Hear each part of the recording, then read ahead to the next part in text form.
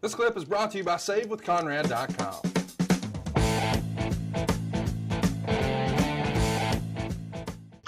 Well, I think I would have loved to have been able to bring Steve in as a nasty heel to work with Stone Cold Steve Austin.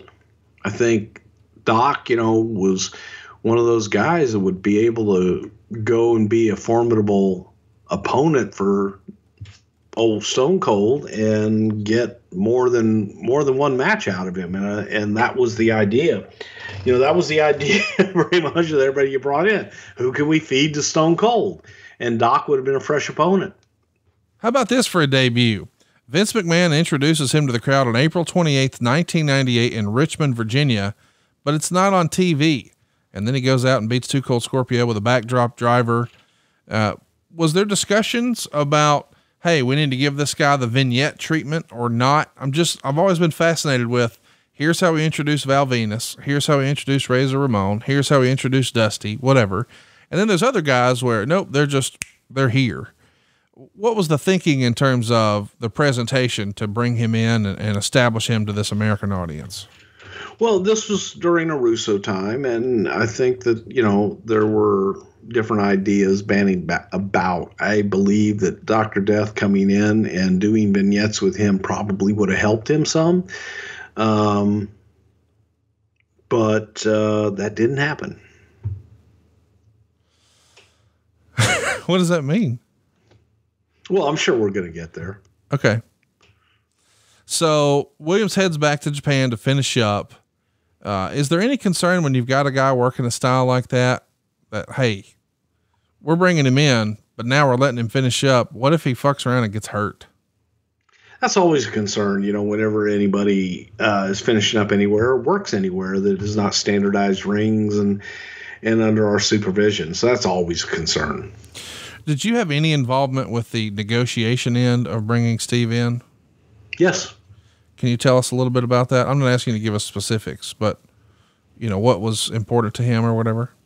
Yeah. What was important to Steve was money, and Steve was looking for a steady gig. Steve was looking for something that he knew was going to be there and come in and make a difference and possibly make some huge money, and the opportunity to come in and have the possibility of working with the biggest name in the business and in Austin at the time was very attractive. Is it part of your recollection that Dr. Death was asked to drop some weight before being put on TV? I think that narrative is out there that you guys wanted him to step his game up aesthetically. Do you recall that being an issue? No, not to my knowledge. I know that Doc came in and Doc worked the camps and came in and worked a couple of weeks in the ring with Tom to basically get the ring rust off because he hadn't been working for a while. And so he came in to do that. But I don't remember Steve ever being heavy other than when he first broke in. The Observer says there's serious consideration being given to using Vince McMahon as sort of a manager, although not using that term, for Steven Regal and Steve Williams, as if he's bringing two shooters in to beat Austin for the title and give guys instant steam. And I got to tell you, we've all heard, Dr. Death's coming in for a program with Steve Austin. We've all heard that, but this idea that Vince McMahon was going to quote unquote manage them. Now that's news to me. Do you remember this ever being discussed? No. Okay. We've all covered this before in the archives. Brawl for All is where Dr. Death really makes his World Wrestling Federation television debut. And the rumor and innuendo was that this was a vehicle to get him over as this big bad heel for a run with Steve Austin. Do you want to poke holes in that narrative? Sure. I think that, first of all, for Steve to come in, I think Steve should have been brought in a completely different way. Unfortunately, as I said, sometimes how you push someone and what you say to put a talent over to bring them in or to get somebody to want to use them will somewhat backfire on you if you're not careful. And in this case, it was, he's the baddest man on the planet and nobody can beat him. And, if it were a shoot, by God, he'd walk through that wall. You want to see him walk through that wall? Just tell him, walk through that wall. And he'll be on the other side. No question. He'll just do it. Motherfuckers, you know, he'd kill you in 8 seconds. Only because he wants to have fun for 5.